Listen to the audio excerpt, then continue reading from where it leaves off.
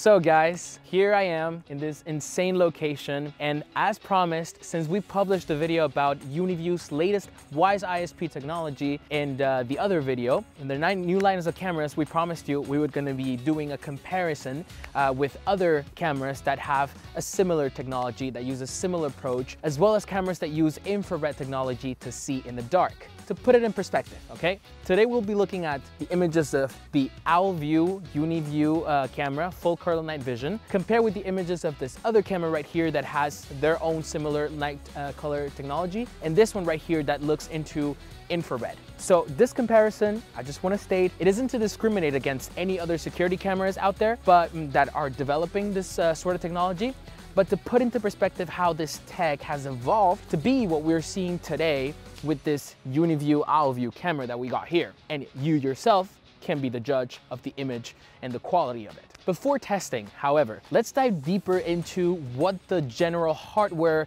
in each of these cameras looks like.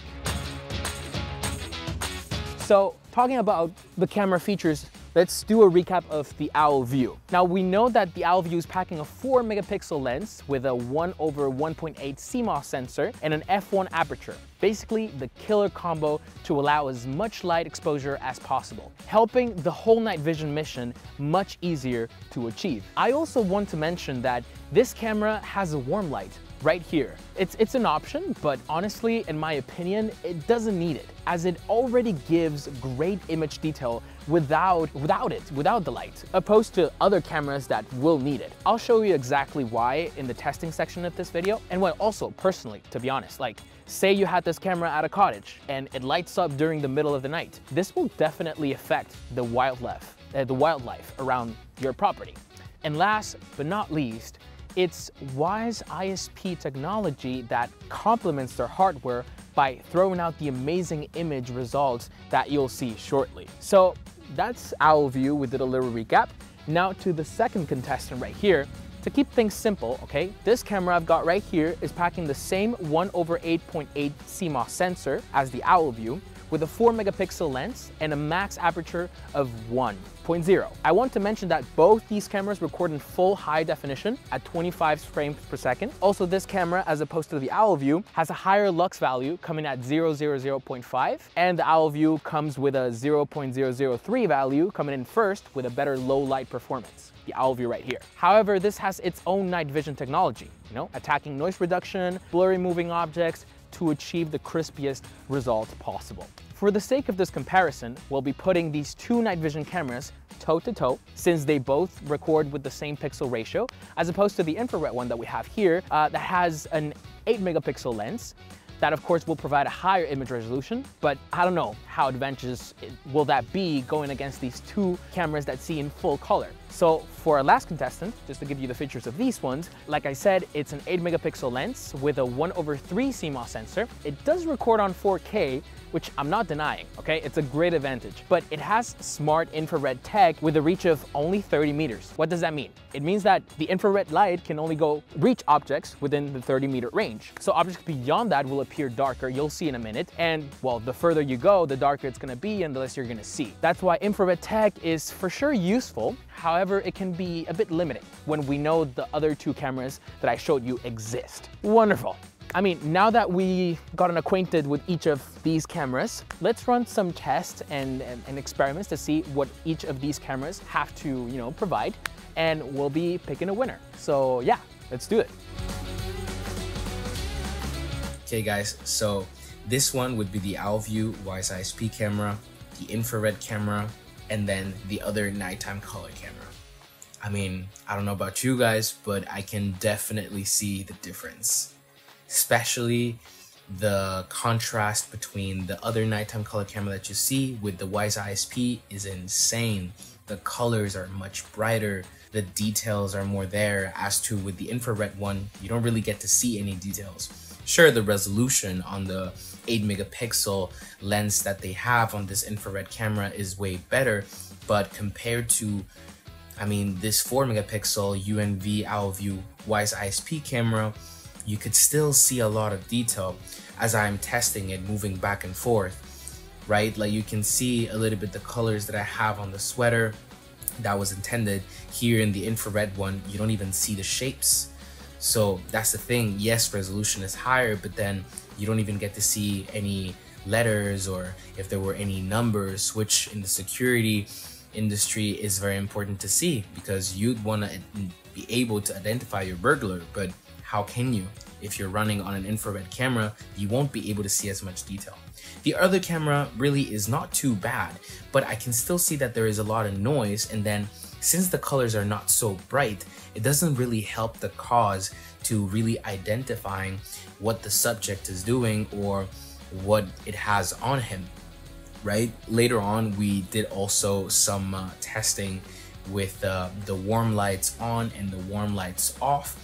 So this one right here, as you can see, is with the lights on the OwlView, which makes the image 1,000 times better. Just look how crispy the image looks. Like the lights on the side, it makes it look as if it was basically golden hour time, like 6-7 p.m. The motion blur is almost minimal, and then now the details on the face, it's insane, right? I'm doing this movement as well, just to see how fast this camera can focus on my face. Now, the infrared still, when I go further away, same distance that I did with the OwlView, you see, you can almost not see anyone.